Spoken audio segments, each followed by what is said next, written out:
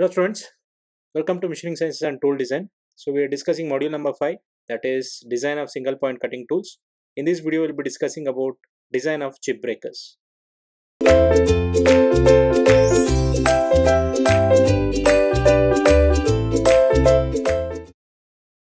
As you might have already know what is chip breaker, why it is used.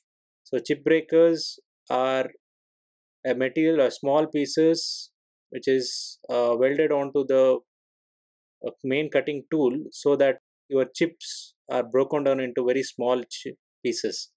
So that is why chip breakers are required. Is why if chip breakers are not provided, so this chips will roll over this rake surface and it will curl into a chips will be curled and it will be welded onto the rake face, and it carries away the material when it is the weld material is broken down. It carries away the material from the tool itself. So this will lead to lot of tool wear.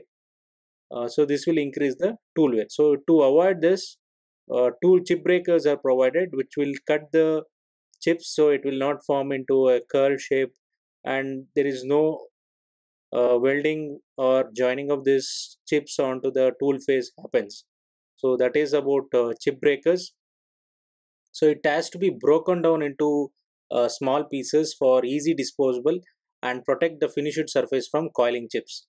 So these chip breakers may be added to a cutting tool for this purpose. So you can have a chip breaker separately attached to like this, or you can provide the geometry of the cutting tool itself so that it will act as a chip breaker, or you can provide a grooves like this to which acts as a chip breaker. So we will discuss one by one.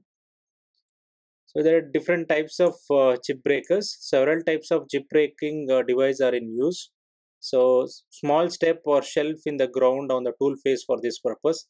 The depth is 0.3 mm to 0.8 mm. So its width depends on feed and depth of cut. So if the size of the shelf is properly chosen, it will break into a continuous chip into short pieces. So this type of chip breaker considerably increases tool cost on carbide tools. So a cutting tool with a groove or a ridge type. So we have just now saw the groove type or a ridge type is it a type of a chip breaker. I have a groove of 2.5 mm to 13 mm width and 0.1 mm to 0.15 mm depth, and the radius of 0.5 to 3 mm depth, 3 mm radius. So the narrow ridge or a land is provided along the cutting edge of this for the strength. With this form of a tool face, the chip flows into a groove and it is forced to into curl. So the closer the groove, that is the groove which you are providing on the rake surface, if it is closer to the cutting edge, the smaller the radius will be and tighter the chip will curl. So what is the advantage? So semi-finish and finish turning of the steel chip will break into short coiled pieces. So this type of chip breaker requiring power consumption and depends less upon the feed and depth of cut, that is cutting parameters other than type. It's suitable for high speeds. So separate type chip breakers, often adjustable, are also into tip put tools, particularly with a throwaway inserts, as you can see in the figure. So we have a different types of chip breakers shown here.